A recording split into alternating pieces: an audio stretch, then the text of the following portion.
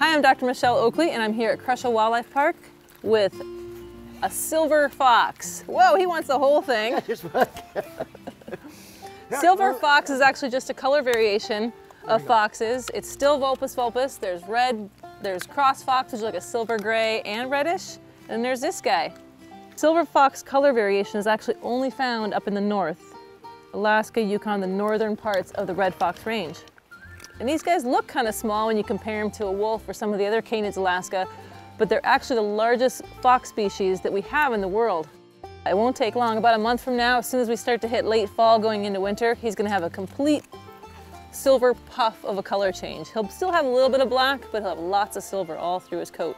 He likes carrots. Foxes are omnivores. They're probably about the best mousetrap you could have. Excellent rodent exterminators, but they also are omnivorous. They eat all kinds of berries. They'll eat carrots, they'll eat lots of different vegetation. You can let them have the whole thing. And these guys are incredible in terms of their ability to hunt. And you can see they have quite large ears, and any little noises, and they're moving those ears and they're listening for it. Excellent hearing for hunting too. And you can see this guy.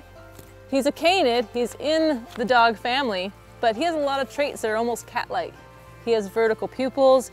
They're incredible jumpers. They do an amazing leap and then dive into the snow to catch rodents. And that's the story of the silver fox. Basically just a red fox, different color, and you're only gonna find it right here in the Yukon, Alaska.